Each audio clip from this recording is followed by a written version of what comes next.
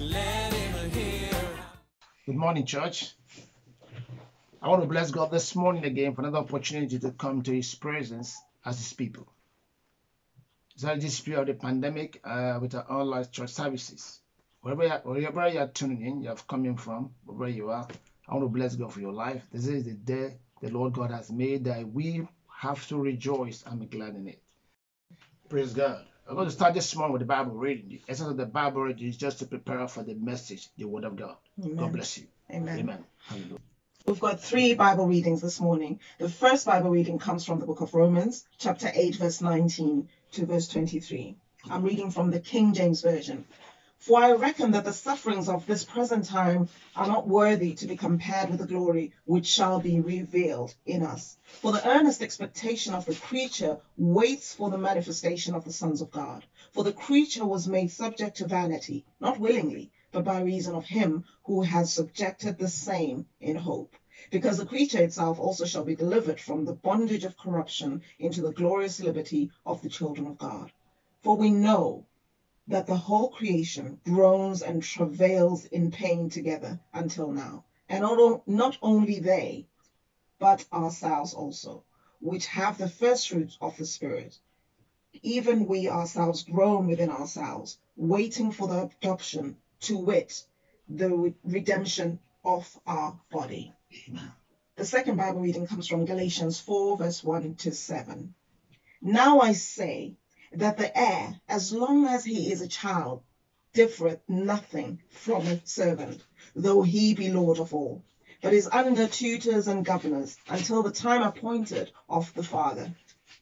Even so, we, when we were children, were in bondage under the elements of the world. But when the fullness of the time was come, God sent forth his Son, made of a woman, made under the law, to redeem them that were under the law, that we might receive the adoption of sons. And because you are sons, God has sent forth the Spirit of his Son into your hearts, crying, Abba, Father. Wherefore thou art no more a servant, but a son, and if a son, then an heir of God through Christ. Amen. And the third and final reading comes from the book of Isaiah, chapter 53, from verse 8 to verse 11. He was taken from prison and from judgment, and who shall declare his generation? For he was cut off out of the land of the living. For the transgression of my people was he stricken.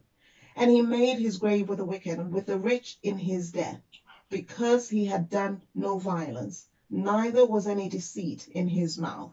Yet it pleased the Lord to bruise him. He has put him to grief. When thou shalt make his soul an offering for sin, he shall see his seed. He shall prolong his days, and the pleasure of the Lord shall prosper in his hand. He shall see of the travail of his soul, and shall be satisfied. By his knowledge shall my righteous servant justify many, for he shall bear their iniquities. Amen. I would like to bring God word to us. I want to have a word of prayer. I want you to know that God loves you. He cares about you.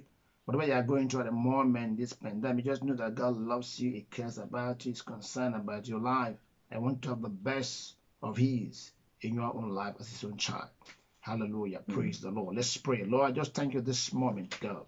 By the reading of your word, we thank you, Father. Your eternal word have been read unto us this morning. We receive the essence of the word. So I commend your word and of your grace as I commend the people to you, Father Lord.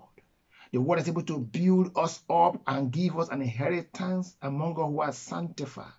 I commend the people to you, Father Lord, this morning, that they might know you as the only true God and Jesus Christ, Him alone that you sent for us. We might find light in our inner spirit.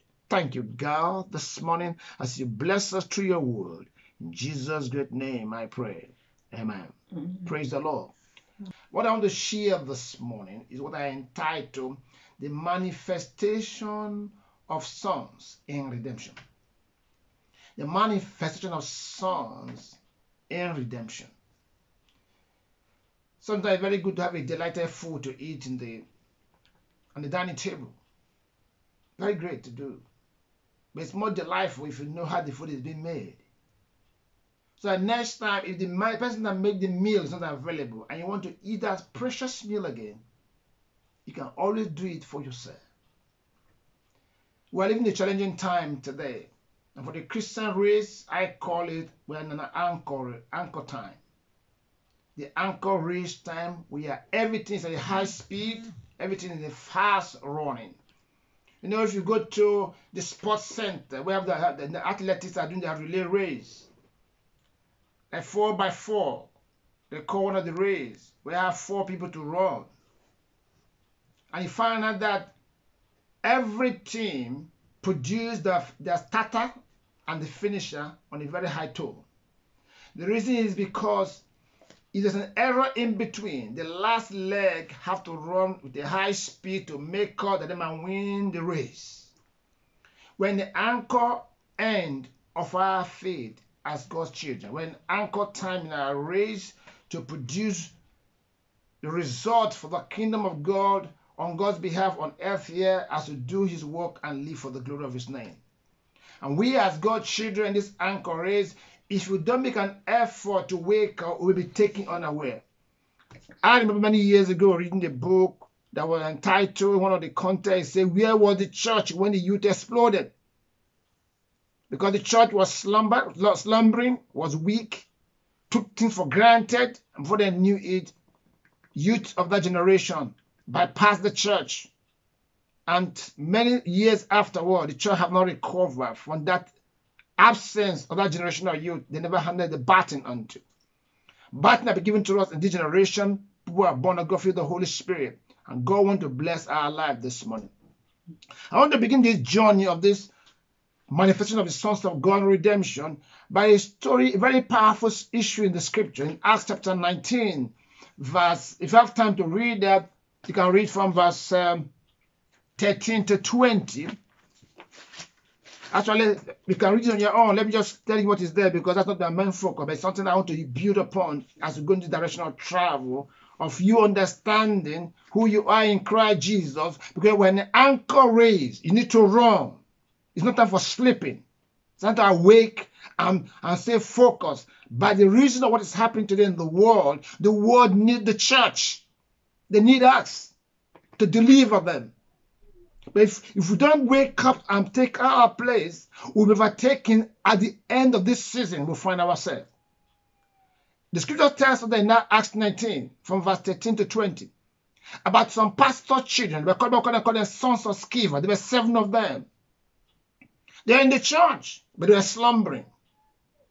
And one day they meet a man who was possessed with a demon spirit.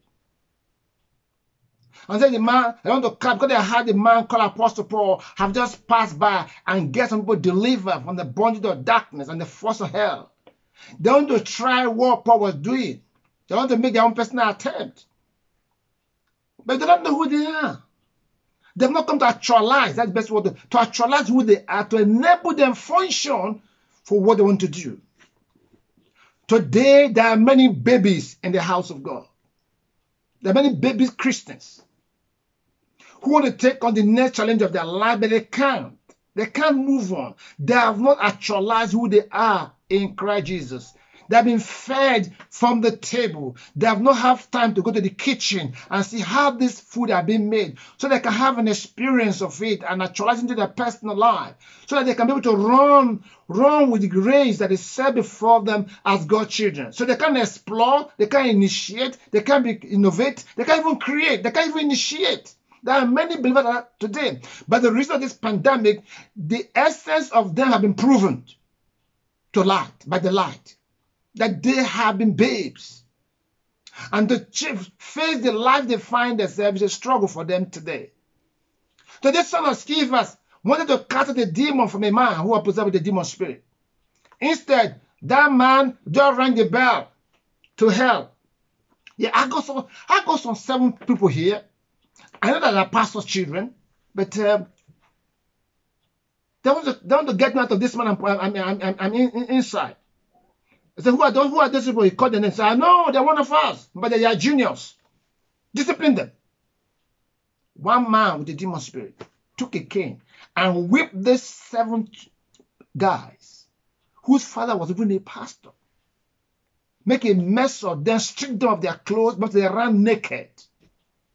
They're in the house, they're in the church. The father was a pastor.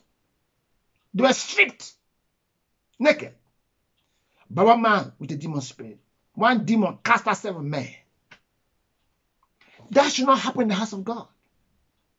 Today, most of us, because of our inability to use God's word to succeed in our Christian life, we start looking for who to blame for our life. Because the next generation of people you now see is the ministry of household demon. People look for demon in their father's house, in their personal house, in their parents' house, in their children's house. Or what the problem they're having for one colleague or one person they met on the road, one great-grandmother, they find who to blame for their problem because they have not actualized who they are in Christ Jesus. So because of that, you find who to blame for your limitations and failures in life. That must change from today after hearing this word of God. Who you are is the essence of the manifestation of the sons of God in redemption. Who you are in redemption. That's the essence of this word of God. Because God is after sons. God is making sons. God is raising sons of glory. Sons who will change the course of human history. And this generation we find ourselves today need the manifestation of the sons of God to bring a change in our society, a change in our community, a change in our family. And for that to happen, you must grow into a position of sonship. The Bible reading we read earlier in Romans chapter 8, we are told in the Bible scriptures that the endless expectation of the creation from verse 18 are waiting for the manifestation, the showing up of the sons of God. If there's any time we need to manifest as God's children, it is now. With innovation, we need to initiate something to the world. We need to come with creativity. Today they're looking for vaccines for the pandemic. Where are we, the sons of God? To be an answer to the war situations. Even the creatures are yearning. They're yearning to see the manifestation of the sons of God. The sons of God. Why is sonship very important? You will not know how important it is until you go look at the content of the scriptures. The Bible says in Isaiah chapter 9 verse 6, unto us a child is born. Unto us a son is given. Childhoodness and sonship are two different things. Two different things. Jesus, as a child, couldn't do much for us. But as a son, he brought us redemption. Sonship is a place of authority. It's a place of announcing who you are. When a baby is born, it's inactive. We are told in Galatians chapter 4, we read earlier, from 1 to 7, in that Galatians, that as long as you're a child, you're not different from a servant. You are inadequate informations.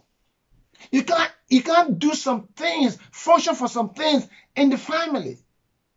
You are limited. But when you come to a place of sonship, it's a place of accountability. It's a place of responsibility. It's a place of principles. It's a place of acting on the essence of who you are in the family. For God to save humanity, He didn't just make Jesus. He made sure Jesus was already in a position of sonship. So as a child, He was born. But as a son, He was made. See, unto us a child is born.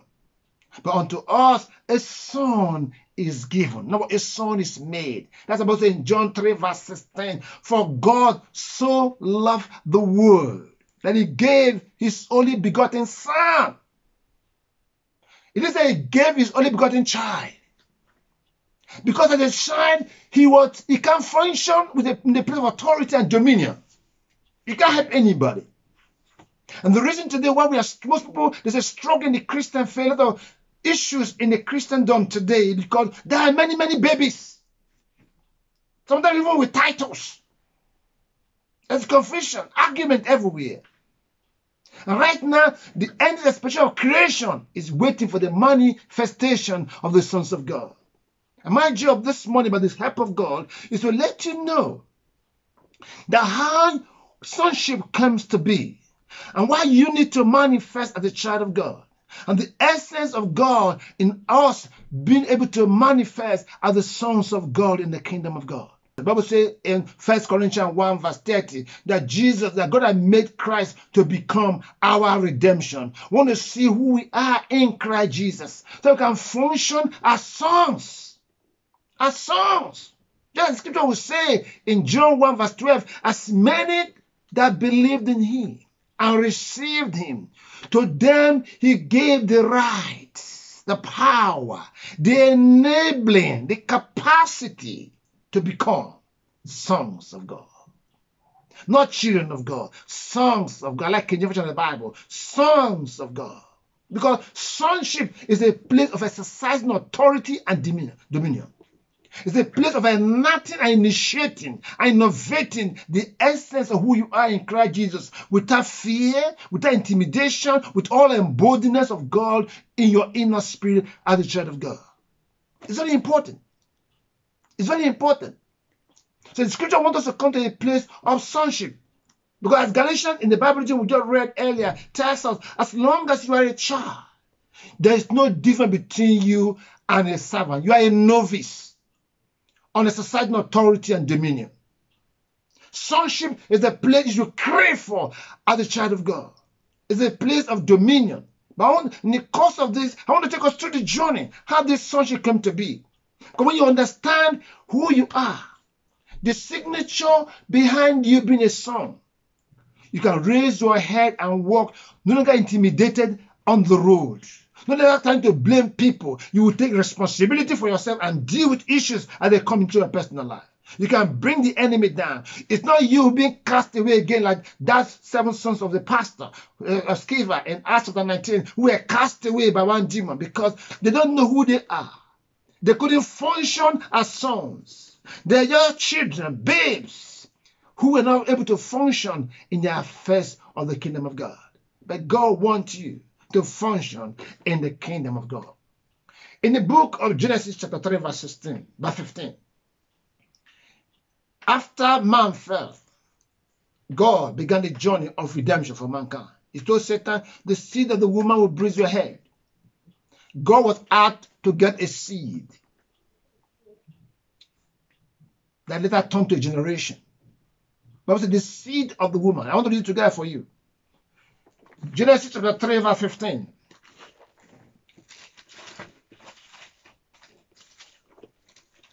Turn with me to the Bible, Genesis chapter 3 verse 15. He said, I will put enmity between thee and the woman, and between thy seed and her seed. He shall bruise thy head, and thou shalt bruise his heel.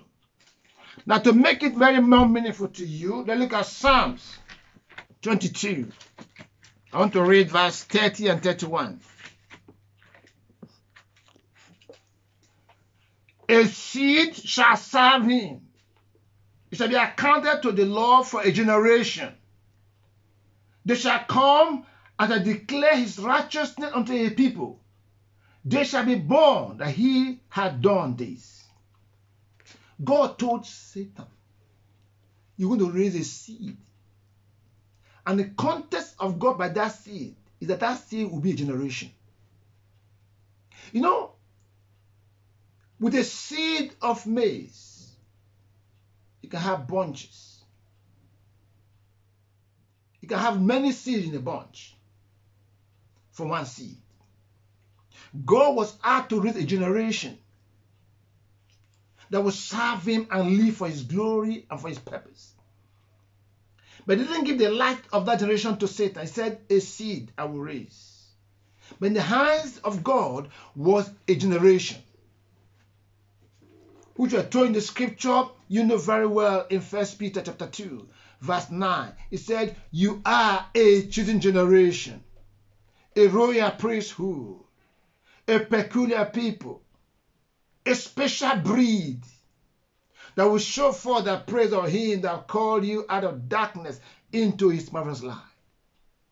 God was in a process to raise a generation And it's time for that generation to manifest where the anchor leg in the race of human redemption to bring him back the King, to bring back the Lord. And this generation needs us to bring this hope to mankind.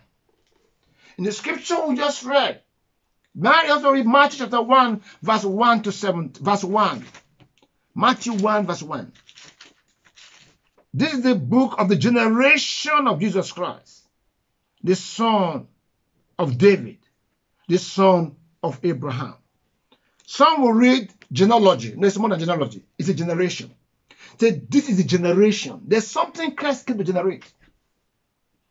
You know, we read in Psalm, it said, the seed shall be a generation. The God sending his son was to raise a peculiar generation. A generation that will bring change to the face of the world. And which you are. Which you are. Because the essence of this message is that it will change the way you pray.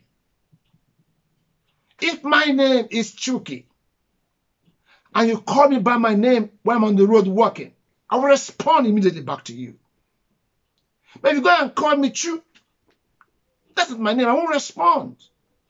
But you know, many people today who are not responding to who they are, they say pray to God outside who they are. And no wonder your prayer has been in a circle. You're not going to actualize who you are and think the way you are and talk for who you are and speak the way you are and act on who you are. You see in the scripture, the seed of the woman. It didn't stop there. And God said in that book of Psalm chapter 23 verse 30-31, he said this seed shall be a generation. And when Christ came to the picture, we're told Matthew chapter 1 verse 1 in King James version of the Bible says this is the generation of Jesus Christ. You will find that if you read that scripture, Matthew chapter 1 from up to verse 16, it talks about 41 generation that surpassed before Christ came into the picture. In verse 17, it's talking about Jesus Christ now being born, not of Joseph, but of Mary, who is the seed bringer by the word of God, to raise a generation which I call 42nd generation. But the point I'm trying to drive to us is that Jesus came to generate a people. That he being the seed was to bring a generation of people. And this ought to be songs. Songs that will manifest the glory, the beauty, the love, the personality of God Almighty. And when you understand who you are in this redemption work of Jesus, of God Almighty through Christ Jesus, it changes the horizon of your Christian life. The way you think, the way you reason, the way you do things, how you build on things. Because when your foundation is solid, you can build anything on top of it. Because you know that it's solid to withstand any pressure. But when it's not solidly built, you are ignorant of who you are in Christ Jesus. You will do what I call pick and choose. And that will not help you as a child of God to succeed in the kingdom of God. And today we live, the earth needs us, the manifestations, the sons of God, and redemption. You know, until Christ came, or when Christ came to the picture, they thought he would be a political leader. That was what they're thinking. First of all, it was John the Baptist, vocal. They said, oh, you don't be a political leader. It's carrying crowd. They didn't find him, they killed him. They also looked up to Jesus.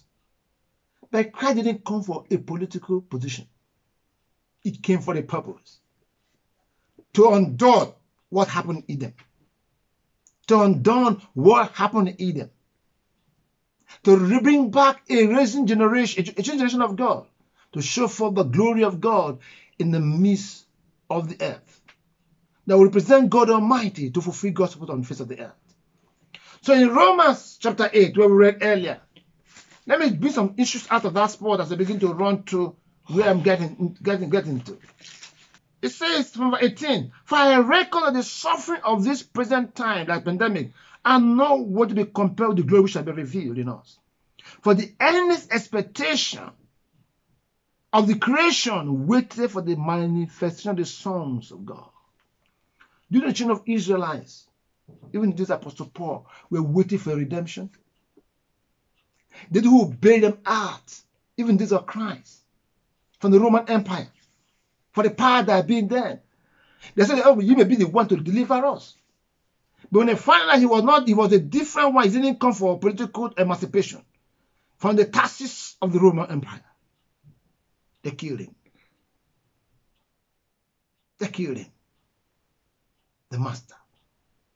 The world today is craving for answer to the quest before them. And God wants us to rise up not as children, but as sons. He wants to rise up as sons in the kingdom. Now, let me look at Isaiah 53. I want to read verse 8. One we read earlier. Isaiah 53. I want to read verse 8.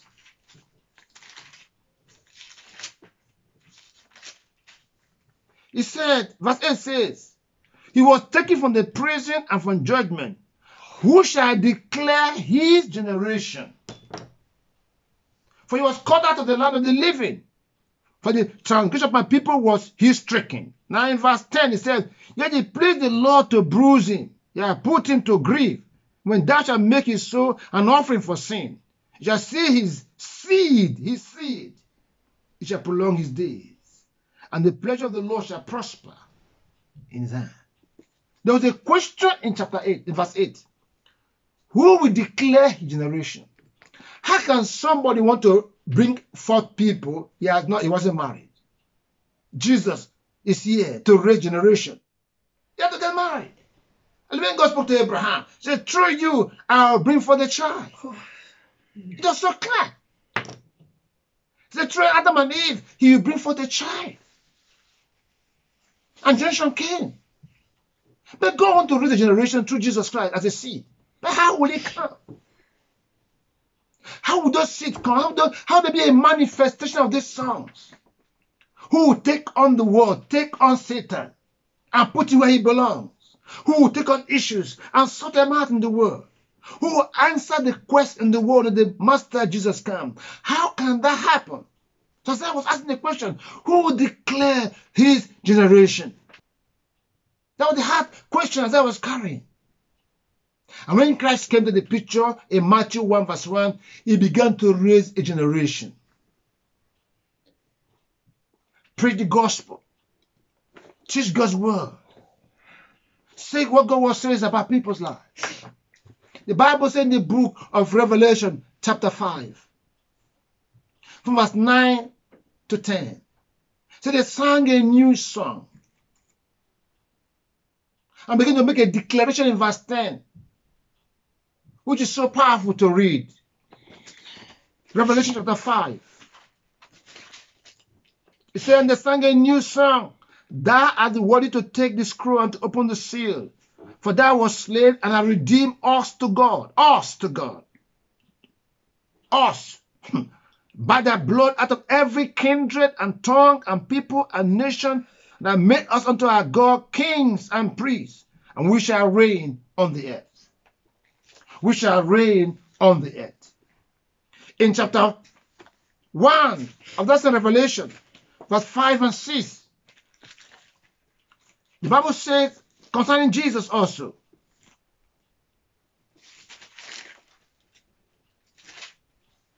and from Jesus Christ, who is the first faithful witness, and the first begotten of the dead, and the prince of the kings of the earth, unto him that loved us and washed us from our sins in his own blood, and made us kings and priests unto God, and his Father to the Father, and to him be glory and honor, dominion, forever and ever.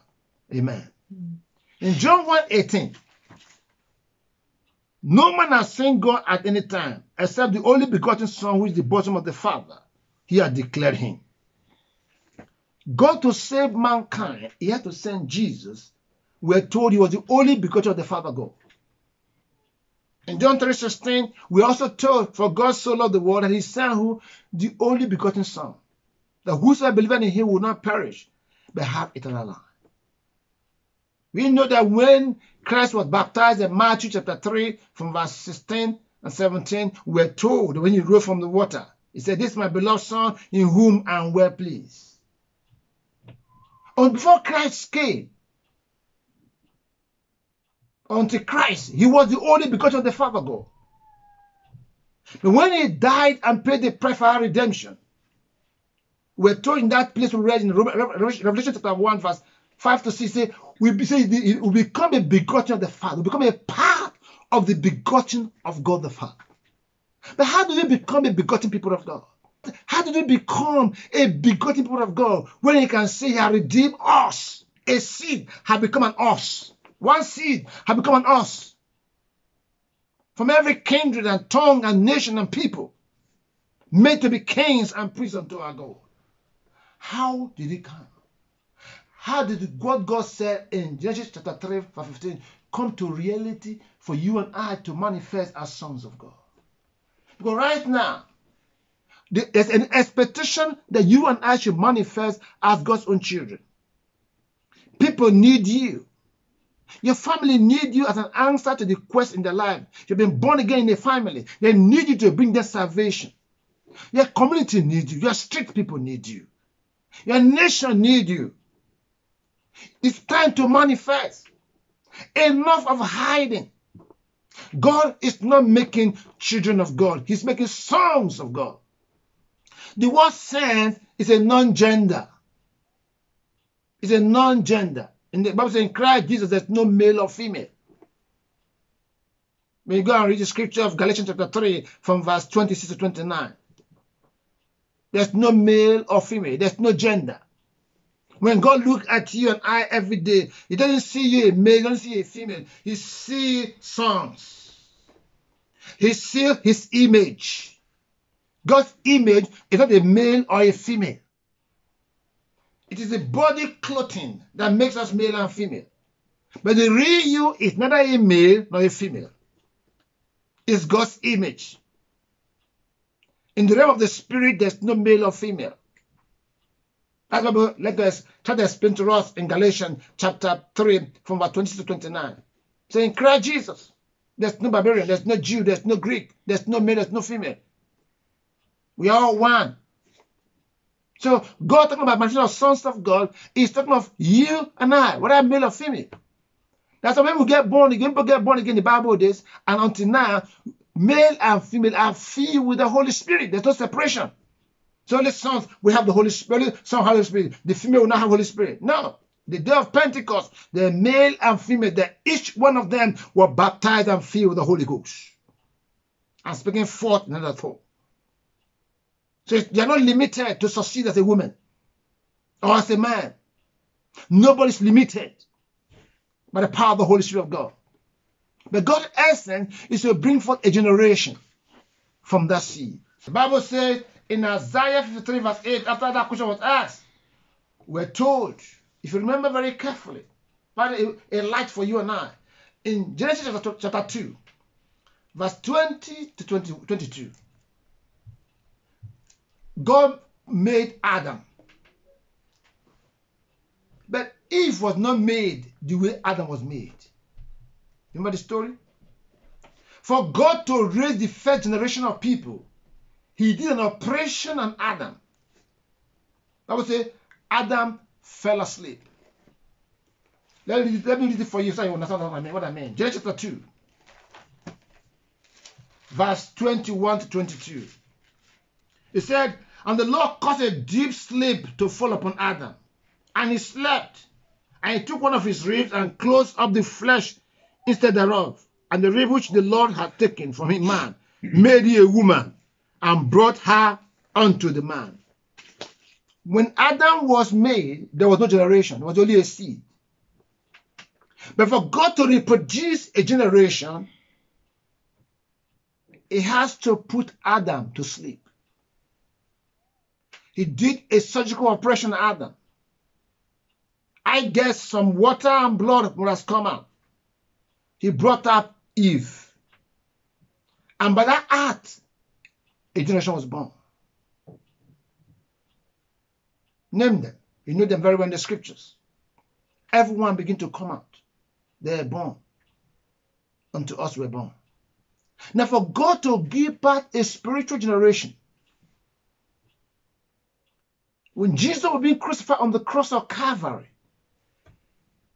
as the scripture tells us, he was pierced by the side. You know, if a woman is to deliver a baby, we're told that she will break out water. And that process, by water and blood, a child is born. The child that is born go for the being for his own child, and generation were born. So also God forgot to bring forth you and I as a chosen generation. Jesus was pierced by the side. Let's look at the scriptures. Let's look at the scriptures. Let's see the event that bring forth the sons of God. John 19:34 to 37. But one of the soldiers with a spear pierced his side, and immediately came there out blood and water. And he that saw it bore witness, and his witness is true. I know that he that said truth, that he might believe. For those things were done, that the scripture should be fulfilled. A bone of him shall not be broken. And again, another scripture said, they shall look on him whom they pierced. When Jesus was being crucified, what did the soldier take? A knife, a sword, and pierce his side. Bible says blood and water came forth. If you recall the Bible reading we read in Isaiah 53, we are told that he was pierced. He was bruised. It even pleased God that it happens. What was God asked for human redemption? When that was happening, when Christ was being pierced, and blood, water was coming forth, then we were born.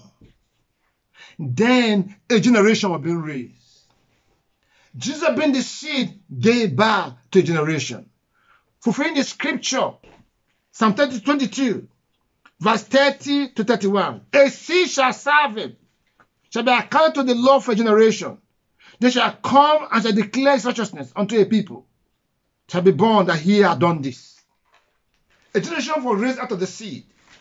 When you also look the same act in the book of Isaiah 53. I think a couple of scripture in that 53 we read earlier. It says in verse 8, he was taken from the prison and from judgment. Who shall declare generation? For he was cut out of the land of the living. For the transgression of my people was he stricken. We're told in verse 10, yea, he pleased the Lord to bruise him. He hath put him to grief when thou shalt make his soul an offering for sin, when he was put on the cross. He shall see his seed, he shall prolong his days, and the pleasure of the Lord shall prosper in his hand. He said, verse 11, he shall see of the travail of his soul and shall be satisfied. By his knowledge shall my righteous servant justify many, for he shall bear their iniquities. That's what Christ did for us. We're told in verse 12, therefore we divide him a portion with the great, and he shall divide the spoil with the strong, because he has poured out his soul unto death, and he was numbered with the transgressors, and he bore the sin of many, and made intercession for the transgressors. Jesus bore sin for many. But above that, when he was pierced by the side, he bring forth sons. A generation of sons were brought forth. We're told in the scripture in 1 John chapter 5. 1 John chapter 5. Let's look at verse 6 to 8. It says, this is he that came by water and blood, even Jesus Christ. Not by water only, but by water and blood. It is the Spirit that bear witness, because the Spirit is truth. For there are three that bear record in heaven, the Father, the Word, and the Holy Spirit. And these three are one. Verse 8. There are three that bear witness on earth, the Spirit, the water, and the blood. And these three are one. For Christ to be born, to save humanity, blood came out through Mary, and Christ came to be. For us to come to God, and because God's children, Christ lose blood. When you are being born, God did an operation in Christ Jesus, like he did in Adam to bring forth a generation afterwards through Adam and Eve.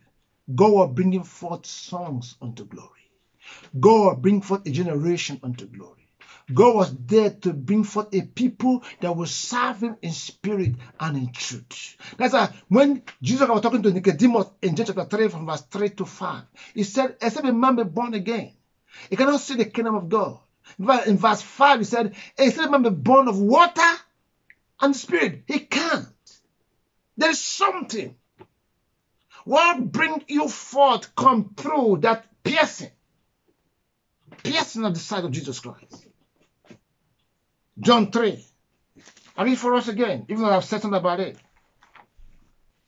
It said, verse 5, Jesus answers, very saying to you, except a man be born of water and of the spirit, he cannot enter the kingdom of God.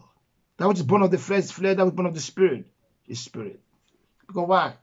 For you to be born of God, you have to be an act of that act that God did by the side. A generation was raised to become sons of God. The Bible says in that 1 Peter chapter 2, verse 5 and 9, that we are a chosen generation, a royal priesthood, a peculiar people, to show forth the praise of him that called us out of darkness into his marvelous light. You are born of water and the blood.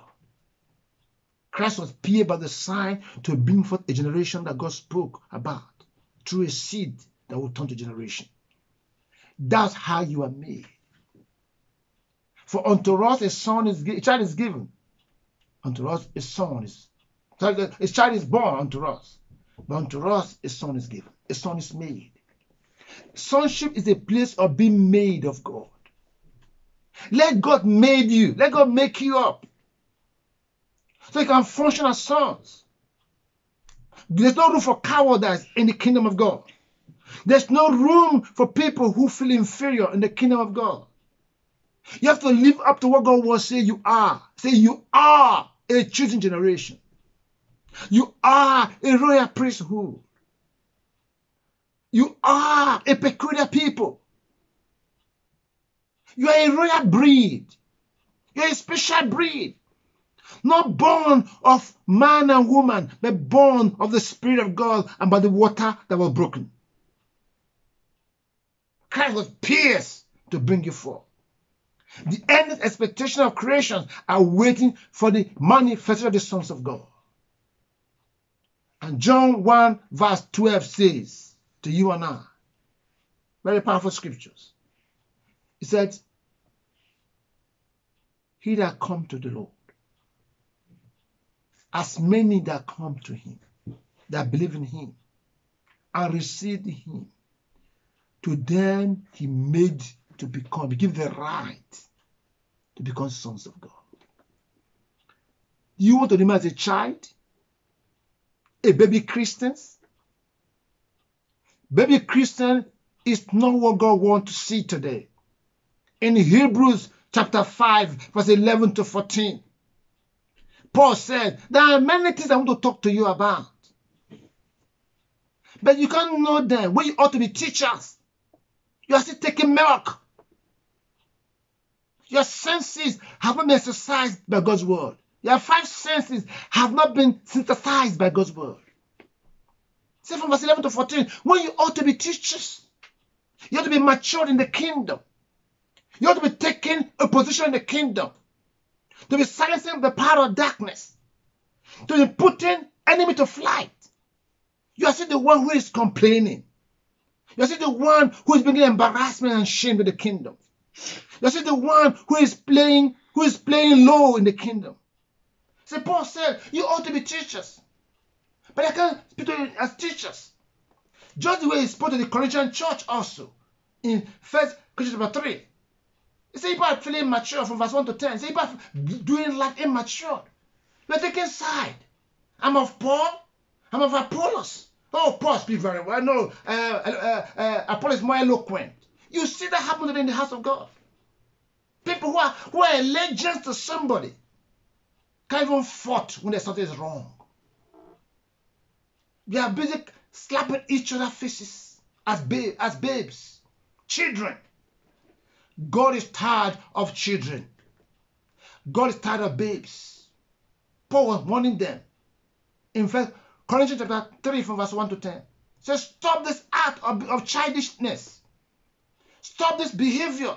So I can even call you spiritual. You are like children, babes. And he warned them in Hebrews chapter 5, 11 to 14. He said, if you want to prove you are matured, check verse 14. Who, by reason of use of God's word, your five senses have been synthesized by God's word. The what rules your life is no longer your five senses, but you are ruled by the word of God. That's the essence of sonship. Until you come to that place wherein your life is governed by the word of God. Your five senses don't dictate your life, but the word of God synthesizes your five senses to respond to the dictates of the Holy Spirit through God's word. You know you are taking your place of maturity and sonship. Then when the devil show up, he can put you where he belongs. You look running to and fro as one who have no sense of directions. There are many babies in the kingdom. Enough. When our anchor raised as God's children, when the anchor raised, it's a time of speed. The world is running at a high speed. As I only put it to some of my people, I tell them, say, listen to me. If you are going to pursue a car that's running, you must run ahead of that car and block the front to say, don't stop running. There's a river there on the other side. You're going to get drowned. If you must save that vehicle, you must run ahead of that vehicle and block the access. The world is in a high speed to damnation. The church is the answer. We need to manifest as the sons of God. For the endless expectation of the creations, wait for the manifestation of the sons of God. The sons that are born by the Spirit of God through the piercing of the side of Jesus. A generation that God have raised to change the course of human history. He says in 2 Corinthians chapter 5 verse 17, if any man be in Christ, it's a new creation. The old is gone. A new you is gone. Let's look at the scripture again of John chapter 1 verse 12. John 1 verse 12. I know you know it very well offhand. I want to read it to your hearing. But as many as receive him, to them he gave power, the right. He gave the creativity. He gave the right to become the children of God, even to them, to become the sons of God, even to them that believe on his name, to become the sons of God. I want you to grow to a place of sonship. Otherwise, you'll be caught up in Galatians chapter 1. So chapter 4 from verse 1 to 7. You say, as long as you remain a child, you are not different from a servant. But say, but God has by the Holy Spirit brought us to a place of sonship. We are told in that Galatians chapter 4. God by the Holy Spirit has brought us to a place of sonship where we can function as sons of God. A place of accountability. A place of responsibility. A place of being principled in life. You don't begin to blame somebody else for your errors or mistake. You own it to make a change. You repent to make a move. You don't say, I sinned, I made this mistake and error because of he or her. Like Adam did. Say, the woman you gave unto me made me. No! Take responsibility. That's the essence of sonship. You rule your world. You reign in your world to bring forth the glory of God.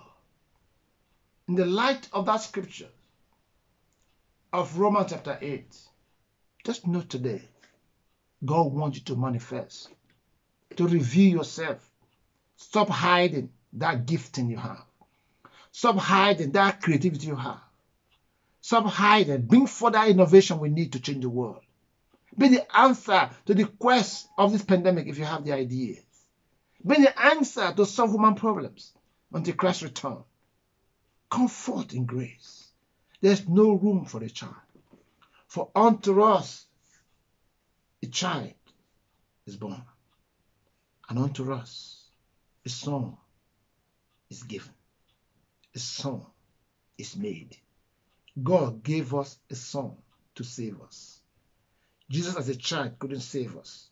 As a son, he saved us. Be a son to save your family. Be a son to save your community. Be a son to save your community. Be a son to save your nation.